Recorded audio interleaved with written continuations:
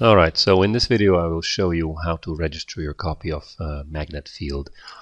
I am using a computer or a tablet that has Magnet Field installed on it already.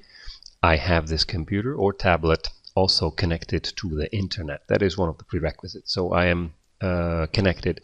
Upon running Magnet Field, you may or may not see this message. Mine says that I don't have a license, and that's what we're here to actually fix. So we'll say, do you want to activate product? I'll say no in this case, but typically this is the message that you'll see.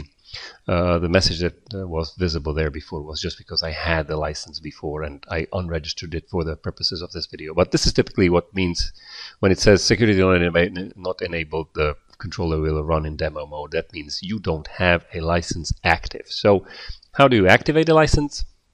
You don't have to connect to your equipment, so we'll hit home over here. In the home screen, whatever job you might have to be or maybe in, just hit the top left magnet drop down, go into activate modules, and because we are online, we will be using the online activation button, so that's correct. Next. And for the purposes of the video, I do not have a login and a password. So if you do not have a login and password for the enterprise account, then you press the button at the bottom left over here. So I'll hit create account, and it lets me do this all online because I am connected. So my email address for the purposes of the video is this guy. So you essentially just type in your address that you want to use, and now I'll just type in my name.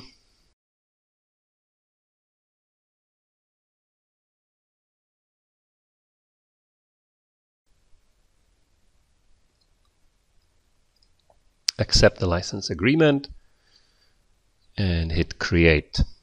Now when you create this account, you cannot immediately use your credentials until you click a button in your email that should have received something in here. I am just using a temporary email for the sake of the video, but you would open up your Outlook or you would open up your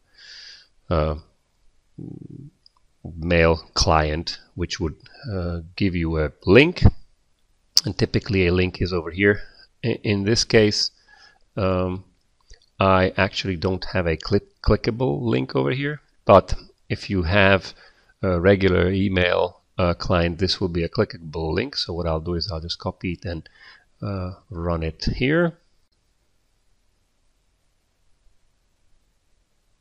And it'll say activation successful. So in your case, you might actually click it because it will be hyperlink. This being a temporary email, it doesn't let me do it, but just copy out that thing and open it in any browser. It should activate your account, which means when you now hit next, you can type in your email address and the password that you just created. When I hit next, it should let me in. And now that it's in here, I can actually input my serial number. So my serial number is listed on your documentation, or maybe you have an email with it, but essentially this is where you are now going to type in your serial number.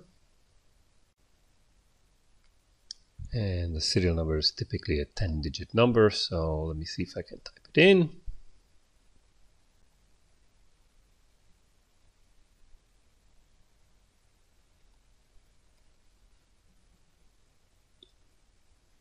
Okay, when you're ready, just hit next. Accept the license agreement, hit activate, and wait for the system to respond.